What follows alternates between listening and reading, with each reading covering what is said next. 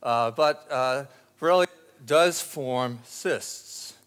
And with apologies to Dr. Balsick, gemi is another word for cyst, although I think that there are some fine points that make gemi more special than the average cyst.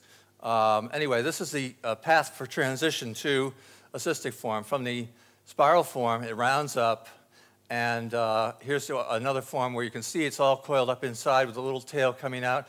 Often cystic Borrelia have tail structures that come out and stick out like a wagging tail of a dog. These form when the Borrelia is in unfavorable conditions. Unfavorable means spinal fluid. It means if you dump them in water. It means if you torture them with acid. It means if they don't have the right nutrients. If you add to them RPMI, which is a tissue culture medium, it doesn't have all of the juiced up things that BSK has, it will form 100% cysts. And then if you add them to BSK, which is the Borrelia BSKH, which is the Borrelia culture medium, within 30 seconds or less, the Borrelia that look like, wait a minute, that look like the Borrelia up here will revert to a spiral form and a motile form. So they can very quickly, fast on their feet, convert from cystic to spiral. Now, one of the other things they can do, here's a cyst with granules inside.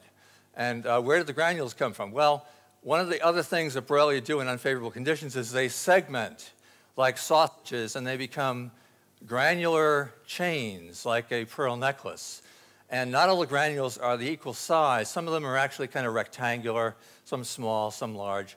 And these all contain DNA. And each of the granules contains the complete complement needed to make infinite numbers of Borrelia.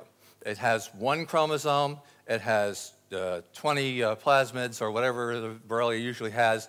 And each of these granular units, or these granular units, is enough to make the spirochete.